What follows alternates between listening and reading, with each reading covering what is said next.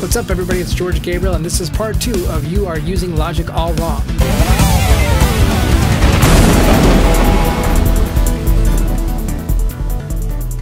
In part 1, we discussed that you're using Logic wrong in the way that you're starting to use Logic, by using the templates that have the canned instruments and the things that Logic has decided for you to use that you may not want to use. And instead, I showed you different ways that you can just add software instruments and audio tracks that are blank and that are set up to go to a bus, so you're better prepared just to move forward with a nice clean slate and put what you want on it.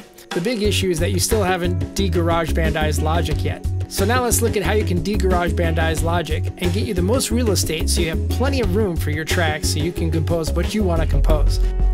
So now you have everything the way you want it, and it's all kind of lined up. You got your audio tracks, got your software instrument tracks. This brings me to point 2 of why you're using Logic wrong, and that is because you have yet to de-Garagebandize Logic. And I'm going to show you how to do that. Now, GarageBand has things like this nice volume knob up top and these volume knobs on the tracks and the pans on the track. Now, you might say like, oh yeah, that's great. I can just adjust my volume here. That's not how we do it in a studio. If you're in a studio, you're going to have a fader on a board. And guess what? Those faders are down here in the corner. Oh, here's the fader. Well, why do I need a fader here and here? You don't. That's the point. The name of the game in Logic is to try to have enough real estate. So some of the things that are prohibiting you from having real estate is this GarageBand effect.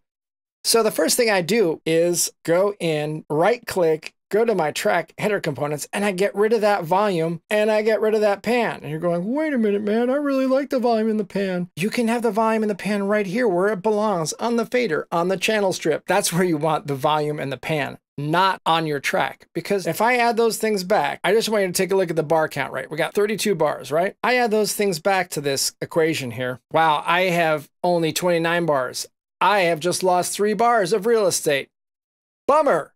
This is why you do not want to have these things on your track, because you have them right down here in the corner. That's what they're there for. Get rid of them. Next thing is this master volume up here. This is very misleading because people think, oh yeah, look, I'll just use the whole volume here. No, you leave your master volume at 0. How do we get rid of this? We right click this and we customize this and we go into this and say, go away, master volume. You are not welcome here. It is a temptation that people do and they're like, well, I just want it louder. And then all of a sudden everything, their gain structure is all wrong. Everything is in the red. And now you're wondering, why does my mix sound so bad? That's why, because you're using that volume knob as a tool. So if you want to adjust the overall volume, there's other ways to do it. If we bring up our little mixer here, it's the stereo out is where you want to go. But frankly, I don't ever touch my stereo out or my master. I always leave those at 0. And there's a reason why. It's gain structure. So don't even mess with it. Let's get rid of this. So the other thing that you don't realize you're doing is the dock. Now the dock seems like a convenient thing. This is a really pet peeve of mine. I always go into my dock and I automatically hide the dock. Oh, wow, look, I can have more tracks. The name of the game in this thing is more real estate. So I can go all the way down here. Ooh, look at that.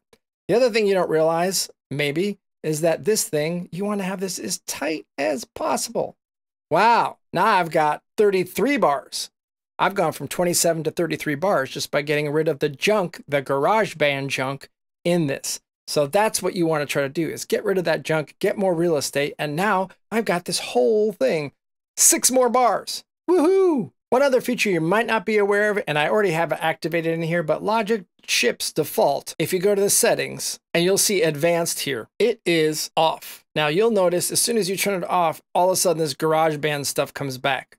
But we don't want the GarageBand stuff because, hey, we're in Logic now. We're no longer in the GarageBand. So we always enable the complete features. This allows you to customize it the way that you want, and it allows you to have freedom over what you're looking at. So just in a few steps, we've gotten 6 more bars of music. We have lengthened our tracks so we can get more tracks on by getting rid of that dock. We've squeezed our tracks so we can even get more bars. And now we're ready to rock and roll. That is how you want to set this up. Now we've taken all this time just to get to the point right now where we can start recording. And what's going to happen next time is you're going to do this all over again. And that is why you want to have an auto load. And what an auto load is is you set up Logic exactly the way you want to. And we haven't even really got into a lot of the details here, but I'm just showing you some of the things you can do to improve your workflow. But if you save it as an autoload and you always go back to that, then it's essentially saving it like a template. And that way you don't have to do these maneuvers every time. You should check out my autoload video. In fact, I'm going to show you my autoload right now so you can see what a proper autoload looks like. So this is my autoload, and you can see that this is pretty extensive. I've got my audio tracks up here. I've got my software instruments here, and I have some multi-timbral software instruments below. I have some preloaded drums. On this side, I have all my mic pre's, so if I want to access them directly, I can. I have 8 effects auxiliaries set up with some effects already in them. I have a couple sidechain options, and then I've got my stereo out, and I have my master. And you'll notice these are all at 0. But below, I have all these things in buses. Buses are where you want to be.